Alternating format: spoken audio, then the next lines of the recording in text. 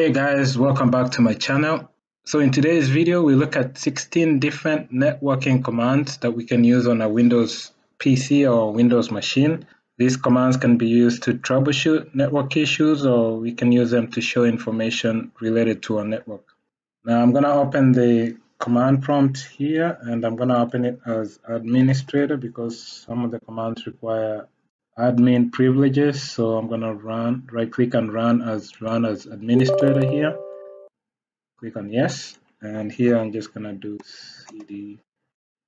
Now the first command is for displaying IP configuration information, and the command is ipconfig, and this should display your interfaces and the IP addresses.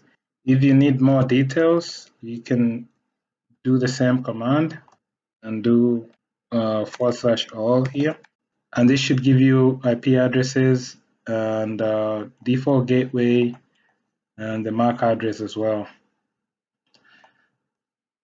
So as you can see here, we have default gateway, DNS, and also the MAC address. The second command is the ping command. This is just to check reachability of an IP or a website. Let's go ahead and clear this. And so to use it, you just type ping and then the IP address of the website. Let's ping google.com and see if it's reachable. And as we can see here, we sent 4 and we received 4, so there's no loss. So it's reachable. And then it tells you how much time it took to send those packets. So the next command is going to be the trace route command for tracing the route the packets take to reach a destination. The command is trace rt, and you put the IP address here, let's say google.com. So you can either put the IP or the site, and now it's just going to tell you the number of hops it takes to get to this google.com. So this is my default gateway. I have 2 default gateways, and then it's going to service providers. And then it's just going to go through all the hops until it gets to it. So let me just end this because it might take a minute here. The next command is nslookup, and this one is just to query DNS servers. Just to confirm that your DNS is working correctly, we can use nslookup. And then we provide a site here, so google.com. And all it's going to do here is going to translate this google.com to an IP. So this is google.com, this is my server, DNS server, and it translated google.com to this IP right here. Moving on, we'll look at the next command, which is the netstat, which displays active network connections and also listening ports and network statistics on your network. So to use it, just type netstat. And this one is just going to display active connections, the local IP, and if it's a foreign IP, it's going to display. So this is my IP. So this is my IP right here, and the port that we are coming from, the destination, and the port. This is HTTPS, and it's done. The next command is the app command, which displays the app table, which resolves between MAC addresses and IP addresses. So let me clear this, and we'll run the command. It's app-a. All it does, it's just gonna show the IP addresses and their related MAC addresses. IP address and the physical address, which is the MAC address. The next command is the route command, which shows us the routing table, and the command is route print. And what the command does, it's just going to show us the different networks and how we get to them. For instance, it's telling us how to get to this network. We use this on link as the gateway, and this is the interface. And to get to this network, which is all networks, because it's all 0 zeros, we use the default gateway here, and this is the interface. Okay, we'll look at the next command, which is for displaying NetBIOS statistics. So let me clear this, and the command is nbt stat-n, and this is just going to display NetBIOS. If you need to look at the net BIOS over TCP information, you can use that command. It shows you the name, the work group, and whether it's registered and stuff like that.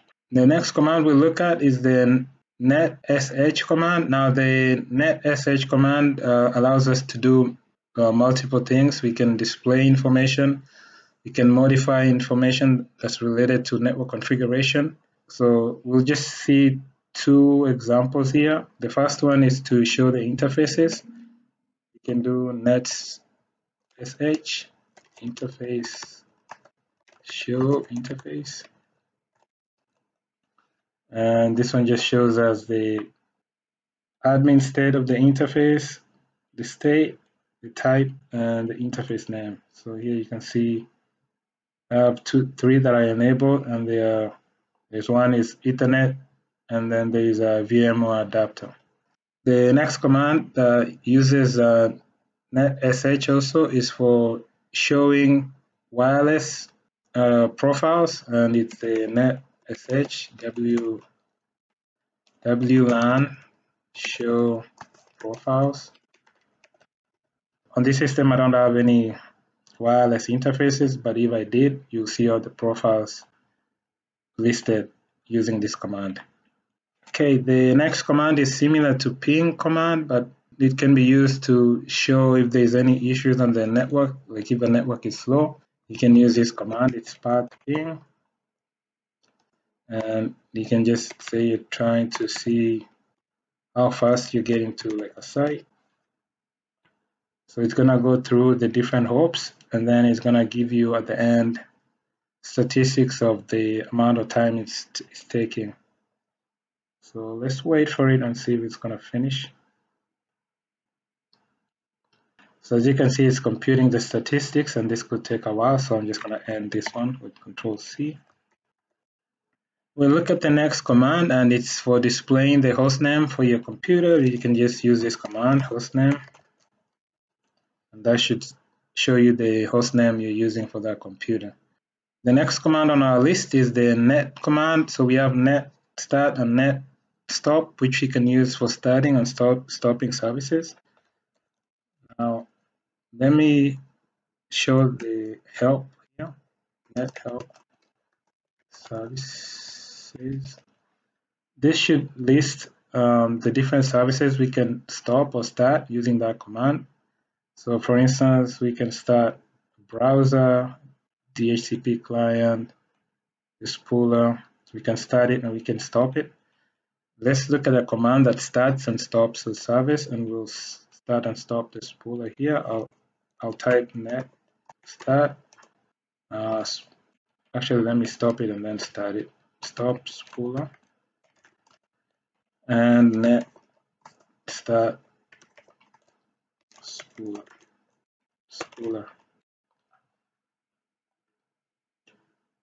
So as you can see, it says that the print spooler services were stopped, the print spooler services were started.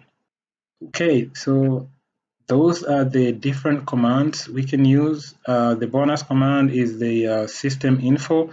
With the system info command, we can display details of we can display detailed configuration information about a computer, which includes the operating system and network settings.